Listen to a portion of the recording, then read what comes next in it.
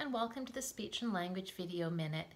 In the last video, we talked about how many times important words in English are buried in the middle of sentences, and we know that children tend to listen more to the end.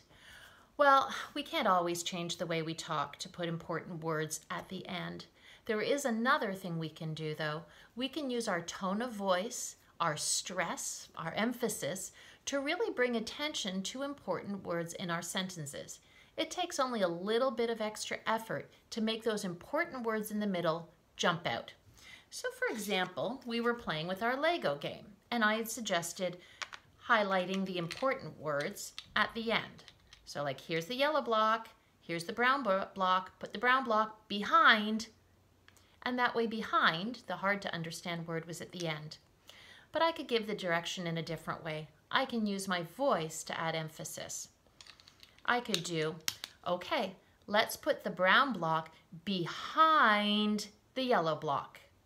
Just by stretching it out, making it a little bit louder, pausing before, I get the child's attention to that important word. I do this a lot of times at the beginning of words too. Many children struggle to understand pronouns. So if we imagine that this is just a little car, and I'll call it he, I could say, oh, he fell on his head, but she, showing another character, didn't. So again, using my stress, he, she, I bring out a very important part of language that otherwise would get lost if I just said, oh, he fell on his head, but she didn't. Again, a little bit of emphasis on the words at the beginning or in the middle can make a big difference to what children understand. You can try this at home. As you play, think about the words that you use in the middle. Slow your voice down a little bit, but also really put that emphasis, on those words in the middle.